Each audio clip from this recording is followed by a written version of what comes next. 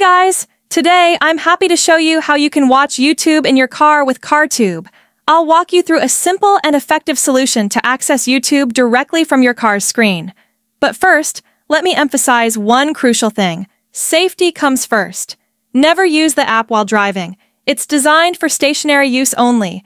With that said, let's explore the solution. CarTube is a fantastic tool that allows you to stream YouTube and other platforms on your car's display. Setting it up is incredibly simple. Just connect your device via Bluetooth or a wired CarPlay connection, and you'll have instant access to YouTube right in your car. If you're ready to learn how to get CarTube, stay tuned, and I'll guide you step by step. Grab your device, and let's get started. Let's begin with a quick setup for iOS users.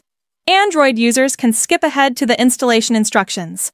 If you're on iOS, open Settings, go to Battery, and confirm that low power mode is turned off. This setting is essential, as enabling it might interfere with the app's performance. Next, return to Settings, navigate to General, and tap Background App Refresh. Make sure it's set to Wi-Fi or Wi-Fi and mobile data to ensure the app works smoothly in the background. Once these adjustments are made, you're ready for the next step. Now, open your browser and head to appbinge.com. A trusted platform for downloading modded applications. Search for CarTube and select it from the search results. You'll see a page with details such as download statistics and users' reviews. Click the Download Now button to start the installation. The system will download the required files quickly, and you'll see a confirmation message when it's done. If the message doesn't appear immediately, you may need to follow an additional step to verify the download by installing some extra files. Don't worry. This process is straightforward and quick too, and the website provides clear instructions to guide you. Once everything is set up, CarTube will be ready to use. I downloaded it myself and it works perfectly.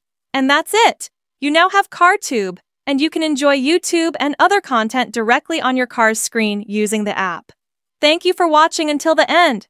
If this tutorial was helpful and everything is working well, don't forget to like the video and subscribe to my channel for more tips and guides.